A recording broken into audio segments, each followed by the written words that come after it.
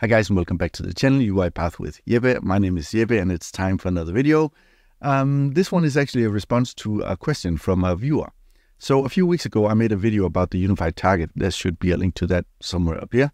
And a viewer named Thomas asked me, how can I open multiple instances of the same application, in his case WordPad, and then navigate between those two instances and automate them. So we're going to look at that in this video. So let's get to it.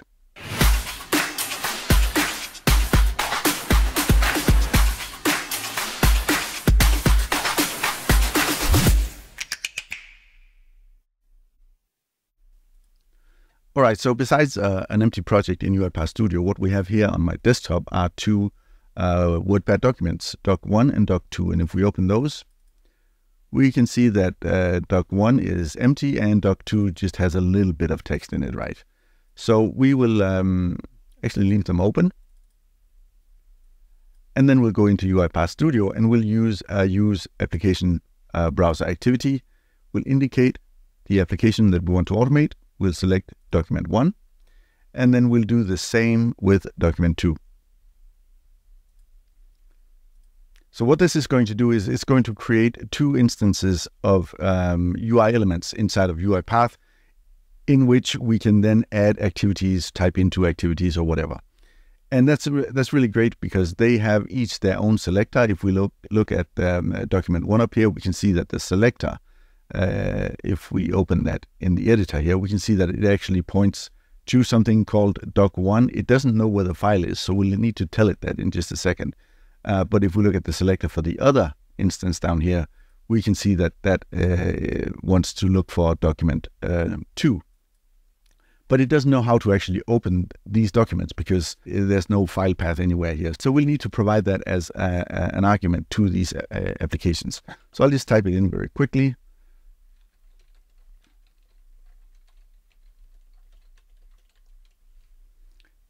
That's the document 1, and then I'll do the same down here for document 2. Of course, remember to change that. So now we have basically two instances that will open. So if we run this, let me just close my WordPad instances here. So if we run this now, what should happen? Well, let's see what happens.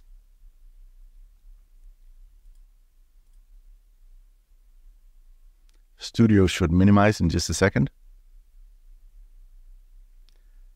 And then it's going to open first one document and then close and then open hopefully the other document and close it. And that's not really what we wanted, because we want both documents to stay open on the screen so we can work with both of them. So we'll go back into UiPath Studio and we will then on the use application doc1 part up here, we are going to set the close property here to never. And we'll do the same for the other one, because that means the applications won't actually close. So if we run it again now, we should now open both documents but not close them. So let's see how that goes. It opens document 1, but actually never opens document 2.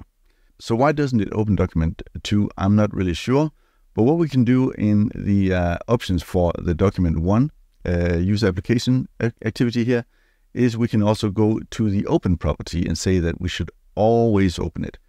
And I think why it didn't open the second document is some kind of confusion, because WordPad is already open or something. But by saying that it should always open WordPad, it should now create two instances of the WordPad application, one for each of the two documents. So let's check that, close that one instance that did open and run it again.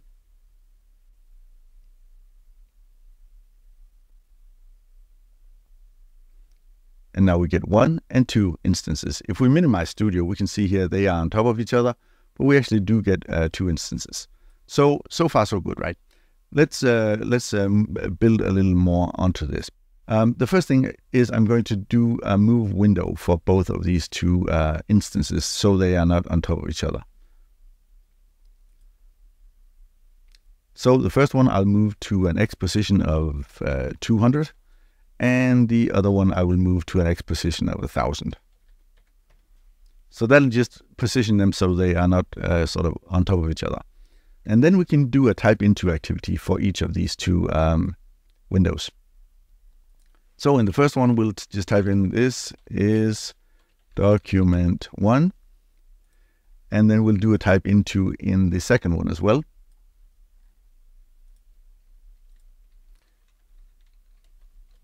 This is document 2, right?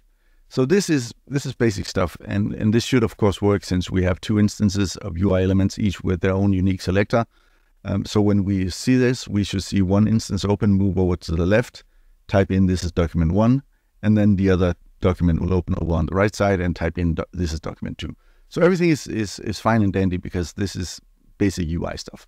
But is there a better way of controlling these? Because if I wanted to type something into document 1, then document 2, as we just have done, and then go back to document 1, how do I do that? Well, the easy way, of course, here in Studio is to simply take the document 1 application activity here and copy it, and then go down here and paste it back in.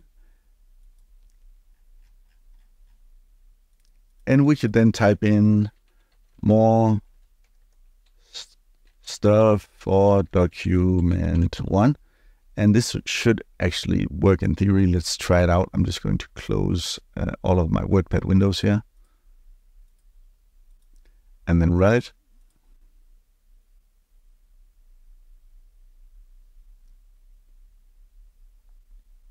So it opens document 1, moves it to the left, types in this is document 1, opens document 2, types in this is document 2, and then goes back to document 1 and types, hopefully,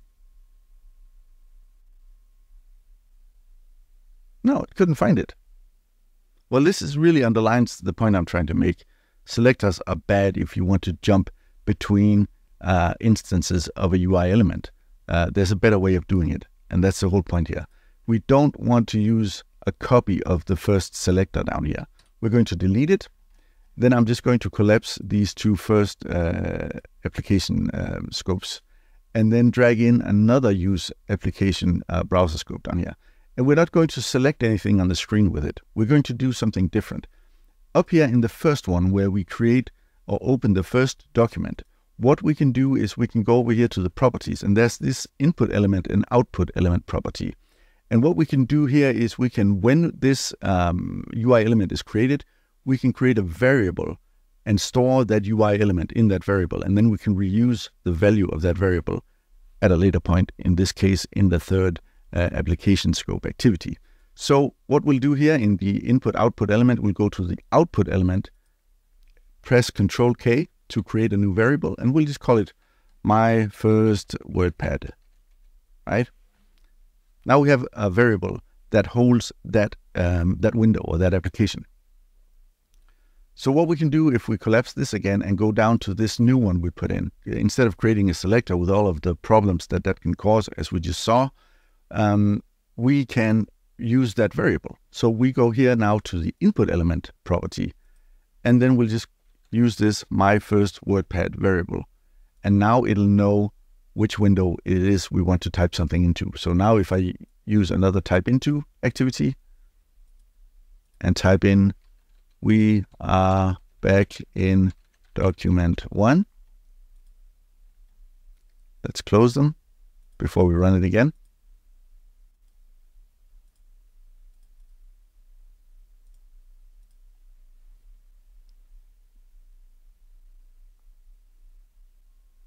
So we open document 1, move it to the left, type something into it, open document 2, type into it, and then it'll go back to document 1 using not the selector, but the value of the variable we created when we created the first instance of that document 1 window. So Thomas, I hope this is some help when you're navigating between multiple instances of the same application. Using these input element and output element properties can be very, very valuable when you're navigating or automating applications where you have a lot of windows open, because you can use that on a window level as well within like an MDI application. I hope it answered your questions. If anyone else has questions to this video or to something else, leave it in the comments below. And also, I hope this created some value for you. So please give the video a thumbs up if it did and if you liked it. And also, if you like my channel, make sure you subscribe to it and hit the notification bell. Also, make sure you check out one of these two videos. I'm not sure which ones they are, but YouTube kind of makes that decision for me. But yeah, check them out, and hopefully I'll see you back on the channel. And thank you for watching. See you soon. Bye.